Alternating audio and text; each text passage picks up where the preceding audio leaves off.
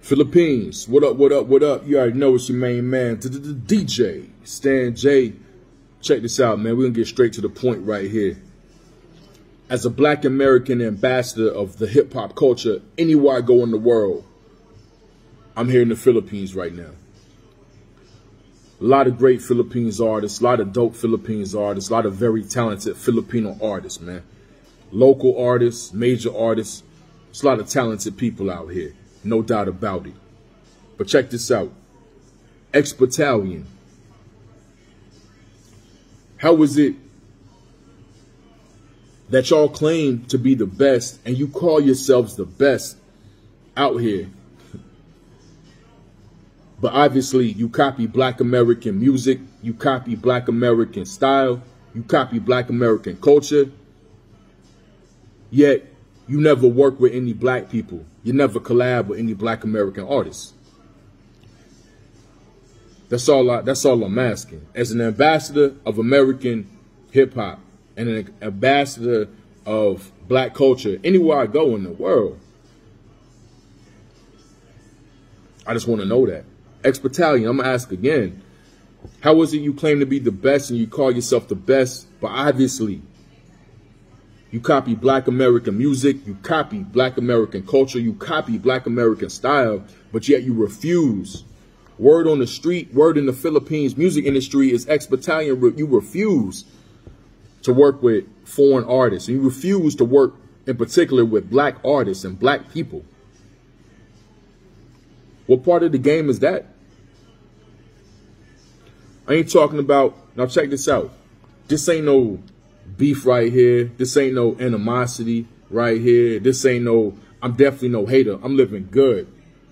DJ Stan J living good in the Philippines. Whole family living good in the Philippines. You dig what I'm saying? So it's nothing like that, man. So let's not get it twisted.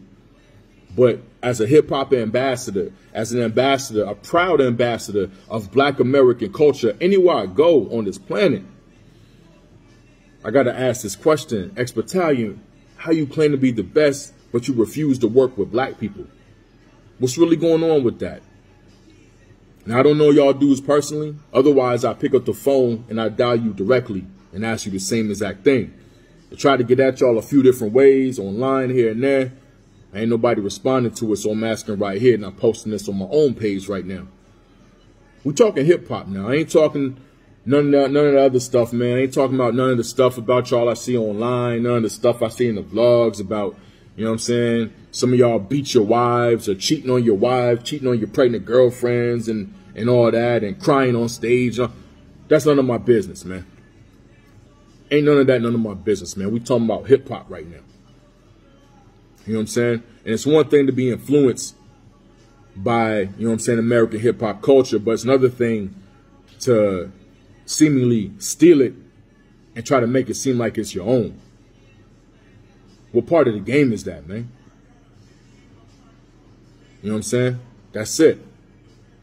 You know what I'm saying? Now, we know a lot of the same people, so I'm pretty sure, you know what I'm saying, somehow, some way y'all will see this message right here. You know what I'm saying? And feel free to get at me. I'm not hard to reach at all, man. Like I said, we know a lot of the same people. I ran into y'all a few times, actually, myself. A few times, man. But I didn't have these questions then at that time. I got these questions right now. Since you call yourselves the best, XB, you claim to be the best, XB, why is it that you copying Black American music and culture and style, obviously, yet you refuse to work with Black people? What's up with that, man? What's up with that? Philippines, you the greatest. Philippines, I love y'all out there. You know what I'm saying? Philippines, Philippines, Philippines, Philippines. Your main man, DJ Stan J. Hey, yo, Battalion, get at me, man. Straight up.